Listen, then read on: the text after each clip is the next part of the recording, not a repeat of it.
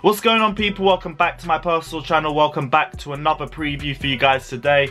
As soon as we're finished done with a review, looking back at one game, we have to turn around and look to the next game. It is that time of year again. It is December. It is the Christmas period in the world of football. The most dreaded period for managers and football fans alike. And this season, it's only going to be doubly added on because of how cramped the fixture list is. We are looking at around 9 to 10 games within the space of a month. And 2 periods where we have 2 games in the space of 3 days. So guys, let's sit back, let's get strapped. We've wanted football back, now we're going to be drowned with football. And let's just hope our squad can see the other side of it through without too many injuries. But we are going to be previewing Chelsea versus Sevilla in this match, or Sevilla versus Chelsea is going to be the reverse fixture this time round. We're going to be talking all things Sevilla-Chelsea, team news, lineups, the way both teams are looking at this game, and what the effects of this game could be to both teams to the Champions League group stage, and to where each team could be progressing and which teams they could be facing in the last 16. But guys, before we start this review, if you guys haven't done so already, please hit that like button, press that subscribe button, and smash that bell notification button as well. And let's go straight into this preview without any more waffle. Frank Lampard and Chelsea are travelling to Sevilla tomorrow for what looks like a straight shootout for top spot in Group E. Both teams are already qualified based on how poor Krasnodar and Rennes have been in the entirety of the group stage so far. Both teams are already on 10 points and both teams are looking for a win that's going to guarantee them top spot going into the last game of the group stage, which for Chelsea is at home against Krasnodar. Now both teams are coming into this game in good form. Chelsea are unbeaten in our last 11 games in all competitions, and we've won our last 3 Champions League games on the bounce. And the last time we won our last 4 on the bounce, we actually went and won the whole entire thing. So I mean, if lightning strikes twice, let's hope lightning strikes twice again. But Sevilla, we also can't underestimate them. Their form has been good in recent times as well. They're unbeaten in their last 5 games, and I think they're also looking at potentially being unbeaten in their last 4 Champions League games if they get a win against us tomorrow as well. Now, there was barely anything to separate us. There's nothing to separate us in the group right now. And there was barely anything to separate us the last time we played either. Both Chelsea and Sevilla playing out a 0-0 stalemate at Stamford Bridge, where Sevilla did dominate the majority of the ball, which we did expect going into the match, but Chelsea's defence was resolute. Edouard Mendy popped up with a couple of very good saves from close range, and we kept the score level at 0-0, which does mean if Chelsea can get a score draw and we get a win at Krasnodar, that does mean we escape as group winners as well based on the head-to-head record. But a win tomorrow guarantees it, and for Chelsea, we need to get this win. And it's not just in the case of finishing top of the group, which we will talk about later on in this preview, but it's about managing the players' fitness, and we need to try and manage the players as well as we can. And in order to do that, we have to put all our cards on the table today and get that win against Sevilla. Because if we do that, we guaranteed as group winners. That game against Krasnodar means absolutely nothing, and that is our only opportunity that we're going to have to rest any players. If we can get a win today, just play the whole under 18s, maybe drop Willy or Kepa and give one of them a game, because they might as well. I mean, they're on that much wages, you might as well give them one game to keep them happy. But the only chance we're going to have any serious rotation in this squad is going to be that Krasnodar game, but we have to get the W today in order to do that. This game might be more important than the Tottenham game in my opinion, and that is because of the rest that we could have. This Christmas period is going to be so deadly to us. We are looking at around 9 games in the space of 4.5 weeks. Like I already said earlier in the video, we have 2 periods where we're playing 2 games in the space of 3 days. That first period is coming straight after the Krasnodar game, where we go away to Everton on the 12th, and on the 15th we go away to Wolves. 2 massive away days against 2 teams that can get a result against us. So this Krasnodar game has to be pointless to us. If we're going into that Krasnodar game needing a win, needing to get a result, I think we've let ourselves down. Chelsea have the opportunity to finish as group winners for the first time since 2015-16, and after all the stuff that happened last season, I'm sure you lot understand how important it is for us to finish this season as group winners. And with all the other English sides going into match day 5, top of their respective groups, right now, if the season finished and we moved into the knockout stages, our last 16 options would be halved, and our only options would be Bayern Munich, which we all know we don't want, Borussia Dortmund, Barcelona and Mönchengladbach. And to be honest, with Barcelona and Juventus and Mönchengladbach Real still very tight in their respective groups, it is vital that we finish as group winners. Right now, we need to get out of the last 16. If there is a bigger aim for us in the Champions League, that is our aim, to get out of the last 16. Because we struggled to get out of the last 16 since the 13-14 season. And a massive reason for that is because we haven't finished top of our group. And we've ended up facing teams like Barcelona, teams like PSG, teams like Bayern Munich, and we have struggled. Now, I'm not saying we're going all out and trying to win the competition.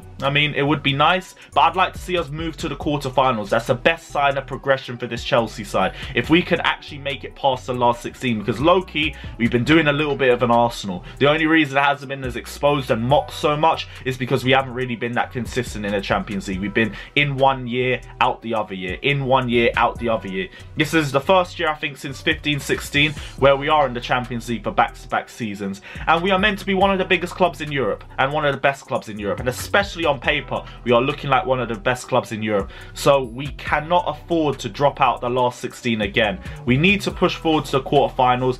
Maybe we won't win the entire competition. We will end up facing a tougher team eventually as we continue to go on, but delay it as far as possible, because as soon as you get to the quarterfinals, then it's just 1 or 2 games until the semi-finals. Then as soon as you get to the semi-finals, realistically anybody has a chance. There's only another 2 games to get to the final. And then when you get to the final, it is just 1 game. You gotta just take it a game at a time. I'm sure you guys remember from all the magic and all the low-key terrorism football that we saw in 2012. But guys, we need to try and make it out of the last 16. This is why it's so vital that we do this. This is why this Sevilla match is so vital as well, because we need to guarantee top spot in Group E so we get the most favourable opposition as well. Moving on into the team news, and Frank Lampard isn't expected to rotate too heavily with the importance of this match, but still expect to see some sort of changes after the Tottenham game, and like we said, with Christmas coming up and we know the mess that we're about to be looking at in the next few weeks, it makes sense that we have to make a couple of rotations. Frank Lampard's already hinted at Hudson-Odoi being given more minutes after playing well against Rennes and being dropped against Tottenham. Christian Pulisic and Kai Havertz are also in line to make their returns back to the starting lineup after they're coming back with injury and self-isolating in their respective injuries. Thiago Silva may also be rested, but I kind of hope he doesn't, because it just doesn't make sense. And honestly, I don't know why we're treating Thiago Silva like he's a paraplegic. He can play more than 2 games in the space of a week. Give him the run out for 60 minutes and then bench him if you have to, but I think Thiago Silva should start this game. Jorginho is also expected to start as Frank Lampard rotates, and Giroud could potentially also be looking at minutes as well after not featuring against Tottenham until the final 10 minutes of the match. And with Tammy Abraham's performance against Spurs as well, I'd be surprised if you don't see Giroud have some sort of impact on this sort of game. For Sevilla, Bono's tested positive, so he'll be replaced in goal by Thomas Vaclik. Escuedo, their main left back, is out injured as well, and Suso has also been carrying a knock going into this game.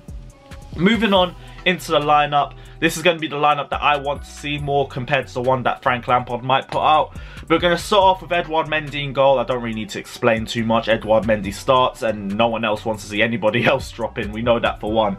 Reece James starts on the right hand side. It could be a good opportunity to rest him, but I'd rather see Azpilicueta start on the left hand side and we rest Ben Chilwell after the performance he had against Rennes, where he started well but continued to fade out of the game as it went along. So I'd like to see Azpilicueta start on the left hand side and us have Reece James on the right hand side instead.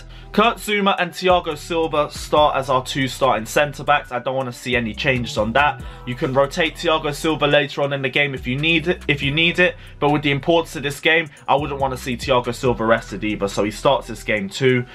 We've already said Azpilicueta at left back. Jorginho starts in the lone DM role because I do think he's going to get those sorts of minutes, and we do need to see a good performance from Jorginho. I do think Jorginho still has a lot to offer this Chelsea side, but I can't really sit there and give this guy praise when his performances don't justify it. Jorginho is good in some areas. In close areas, his tackling is excellent and he can still read a pass well.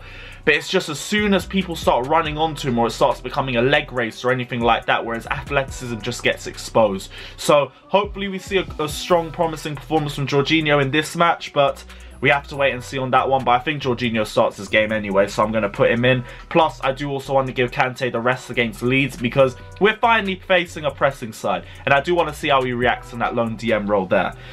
As the 2 attacking 8s, we're going to go for Kai Havertz and Mason Mount. I did want to see Kai Havertz start on a little bit later against Tottenham, but he didn't really get given that time. He only got like 10 minutes and there was barely any time to make an impact. So we're going to put him in there as well, and also because I don't really trust Jorginho and Kovacic together in this formation. It hasn't really worked out well for us, so I'm not going to start it now. I'm just going to leave Kovacic on the bench, maybe bring him on later, but we'll start with Kai Havertz and Mason Mount in midfield. Mason Mount has to start. I think he's a shoo-in to start in this midfield now. And after that amazing performance against Rennes as well, definitely has to start. I hope he continues that momentum in the Champions League. Moving up front, on the right-hand side, we're going to start with Callum Hudson-Odoi. The reason why I think Hudson-Odoi is going to start is simple man management. He had his best performance of the entire season against Rennes and didn't even get put in the squad for the Spurs game. I think Callum Hudson-Odoi would see it as a massive disrespect to himself if he didn't have some sort of impact in this game against Sevilla and he didn't get some sort of, like, something given back to him after that sort of performance. Because if you have a performance that good and then you get benched, I mean, there'd be no wonder if he hands in a transfer request, and I want to see him try and build on that momentum and build some more confidence into his game. So Hudson-Odoi starts on the right. Timo Werner also starts on the left. I think I was a bit more iffy towards giving him a rest in this sort of match, but after speaking to Lawrence in the video we did on his channel yesterday, Timo Werner seems to have a habit of playing a lot of games throughout a season, and I don't know, I think his stamina is actually up to the point where he can play those sorts of games. I think his performance in the game against Rennes was a bit of a confidence issue, but he looked a lot stronger in the Spurs game, so I do want to see if in a much more open game like this Sevilla match, he'll have more of those chances to take those. So yeah, Timo Werner starts on the left for me, and we're going to start with Olivier Giroud up front. I have wanted to see how Olivier Giroud and Timo Werner can link up together in a full 90. I do think I'm really excited to see both of them together if they work as well. And also, with Olivier Giroud having that amazing performance when he came on against Rennes, it's another thing with man management, and with Tammy Abraham's performance against Spurs as well. I can't see Tammy Abraham starting this game. I do think Tammy Abraham needs a rest. I don't think he needs to be dropped, but I think he needs a rest in this sort of game. So we're going to go with Olivier Giroud. Score prediction, I'm going to go for it's going to be another tight 2-1 game for me. Both teams need this win. It's going to be a massive game for both sides. I see both of them getting a goal, but I see Chelsea scraping it. Guys, this is the end of my preview for Sevilla versus Chelsea. Let me know if you agree or disagree with any of my thoughts down in the comment section below. Don't forget to like and subscribe to Carefree Lewis G, and I'll see you guys very soon. Take care, and up the Chelsea.